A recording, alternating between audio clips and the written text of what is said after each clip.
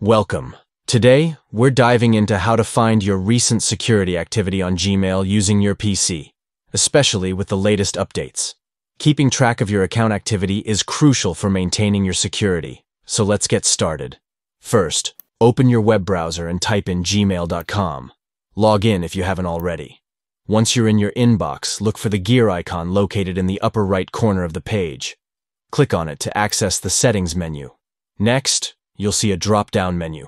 From here, select See All Settings. This will take you to a new page filled with various options. Don't worry, we're just a few clicks away from your security details. Now, navigate to the Accounts and Import tab. This option will help you manage your account settings. After that, look for the link that says Other Google Account Settings. Click on it to continue. You'll find yourself on a new page with several security options. Go ahead and click on Security from the list on the left side of the screen. This is where the magic happens. Finally, look for the button that says Review Security Activity.